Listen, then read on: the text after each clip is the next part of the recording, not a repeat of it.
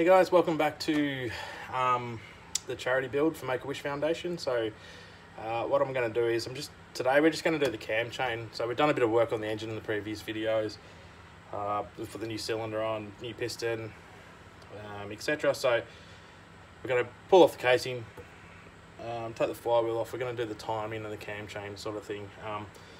So this is my last show for this year. I'm away on holidays with the family, so I know there's a few guys were going to do this cam chain, or we're going to do the engines over the Christmas break. So I thought I'd better, in between packing and getting ready to go, I better smash out this quick video to help you guys that are doing this over the Christmas break, and hopefully, you know, it will be good for you to see it and help you viewers. So I'm just going to take the camera down. So I've just set up my engine on its side. If your engine is in the bike, you can shut the fuel, tap off, drain the fuel out of the carby, lay the bike on the side and do the same thing. So that's, you know, not too bad. I've taken out these screws to hold on this stator cover. Just going to give that a bit of a wiggle and pop up. One thing I will be doing too is I'll replace this seal here. This is the gear shift lever seal, just because I'm replacing all the seals on the engine. So we might as well do this one while it's out, and sort of punch it out from the inside a bit easier, and then replace it. The gasket on here, I haven't damaged it removing it, but it's sort of cracked there just from age, and it's deformed. So I've got a new one. So obviously, to make sure it's, you know, no point doing all the rest of the work and then putting an old gasket back in. So I think I've said it before, buy the basic kit. It's not dear, and then just as you go replace them. Save any leaks down the track. So we're going to remove the flywheel. Look, there's lots of different schools on. You can do it, you know, with a couple of pry bars. You can do this, you can do this. Look, this is the easiest way that I find to do it, and unfortunately you have to have the tools. If you don't have them, you might be able to borrow them off someone, or you might be able to come to someone who's got them. Well, buy them if you think you're going to do some more work. So I've just got my my gun here. Better turn the air onto it, otherwise it will not work.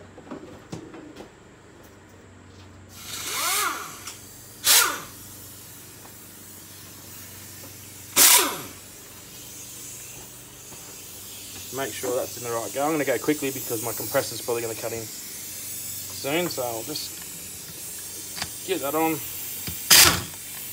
Alright, that's simple with the right tool. Without the right tool, you're trying to jam, stop this thing from moving, all sorts of issues and hassles.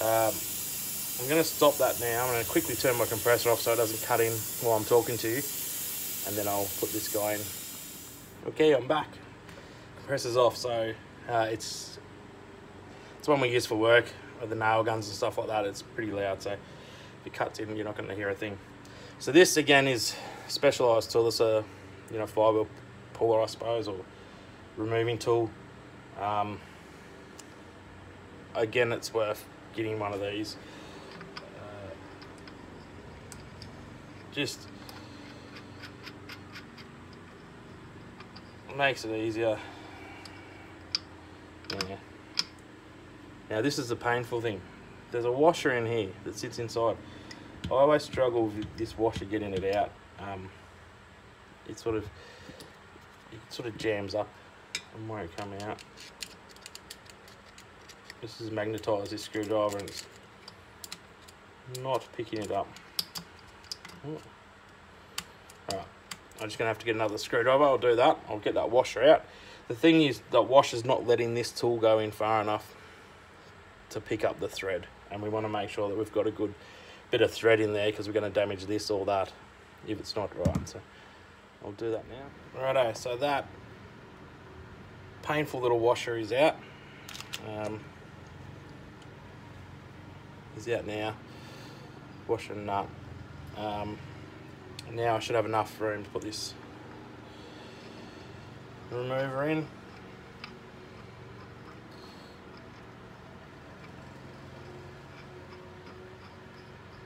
Yep, that's good now. So I got enough room. So that's a reverse thread too. So I've got him in now. Okay, so what I'm doing is I'm just going to try a bit of a cheats way first up. Is chuck a 17mm socket on this. Going to go forward. So I'm just going to go a little bit, not too crazy. Okay, and that just, again, the rattle gun just gets that vibration, and that's taking that off now. Again, if you were trying to do it with levers, you can damage your casing. You're not going to get a good seal. I just strongly recommend it's worth getting the tools or borrowing them off someone, or you know, really the only specialised thing is going to be this puller, and it's probably common. You might be able to get a local bike shop. I got one from the local shop up here, and I ordered one online, so I got two here. Also, what I did at the same time was order the one for the clutch on the other side. So if you're going to be playing on these engines, those two tools are probably the ones that you're going to want to get. So now that that's off, put that aside to keep this going so I don't run out of too much time. We've got our cam chain. It's just sitting in here, so I might take the camera out and give you a close-up of all of this just so we can see. Alright, so this is our cam chain adjuster, and that's our sort of locking bolt. Get my hand out there so you can see. As this pulley here, I'm trying to do it. I adjusted it right up because I had a bit of right. That's the tensioner, okay? So that sits on the chain and tensions it. As that goes, that pushes down this piston here. This actually has a flat spot on it. This, we'll call it a piston. Has a flat spot on it, and that's what this sort of locks it off on there to firm it up. I'll show you how to adjust that in a minute. Chain goes around here. Now this guy, it's our oil pump drive. I've inspected that already. It looks pretty good. It's nice and smooth and free. So with the impact drive, I'm going to just remove those screws, and that will let us take that out. Alrighty, so I've removed those screws to hold this sort of locking plate in here, and also this other one that sits out, holds this tensioner in place. I also removed this cover for the tensioner, so the spring inside there.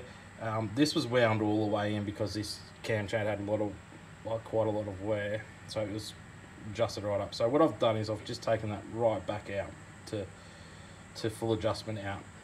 That's made this a lot easier to sort of move around. What I'll do, I'll take that little guy out before I lose him. What I'll do is I'll leave that in. It just makes it easy to get the chain in. Once it's all in place, then I'll tighten up. Shouldn't really need to because it's a new chain. It should actually be at full adjustment. So we'll see how that goes when we get it there. I'll take this off. So that's just the cover that sits on the oil drive.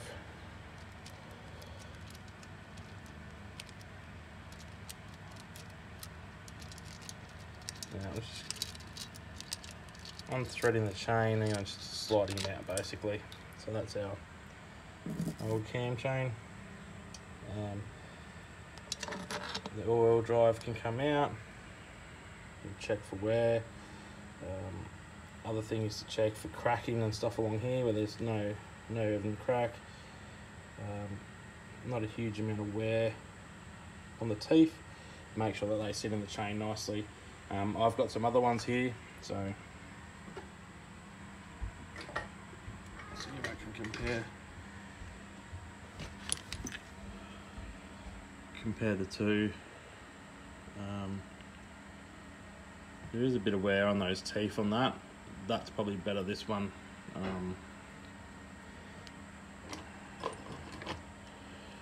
or this one,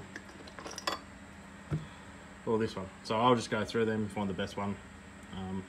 There, you can see there is a fair bit of wear on that teeth actually when you look closely at that and compare it to the other ones. Put the camera down here.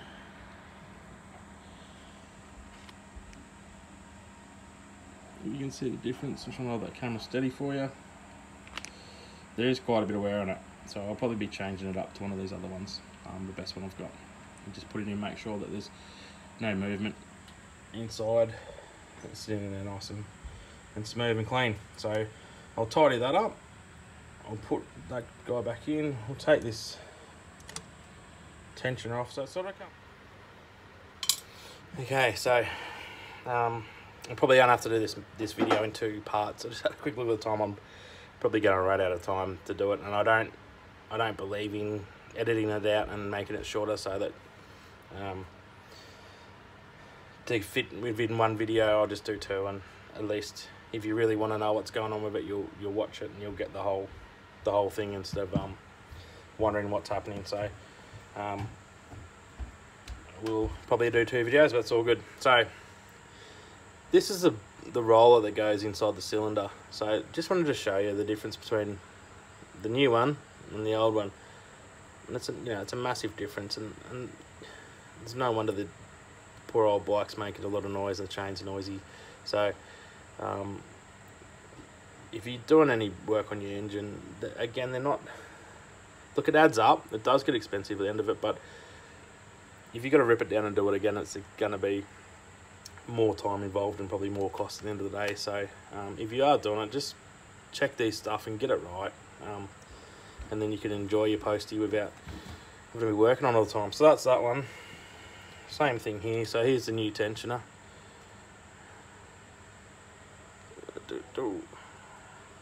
So again, you can see the difference between the 2.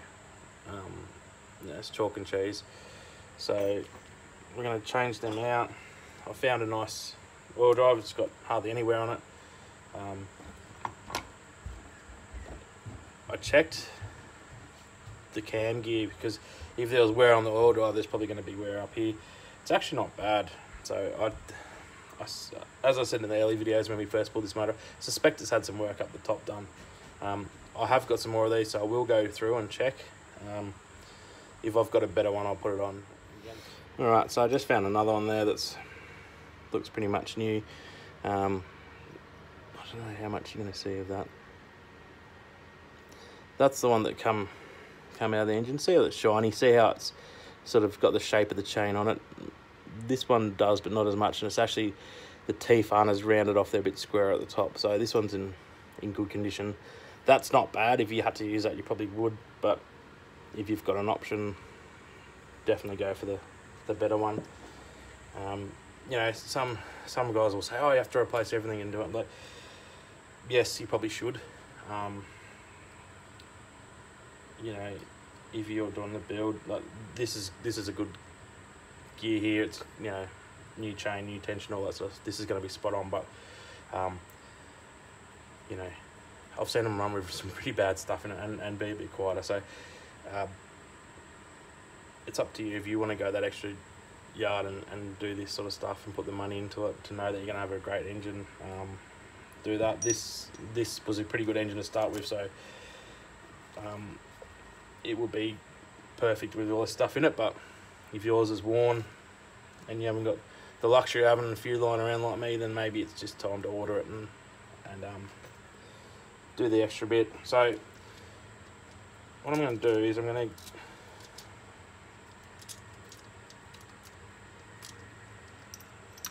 put this in, so make sure this is in the right way first. So it's got this rebatted edge on it. That actually goes in, down, so the smooth side's facing up. So what happens is the cam goes through, and that sits and bolts onto that flat surface, and that rebate side goes in. So the cam slides in after you get it all sort of in place. So we'll put this on the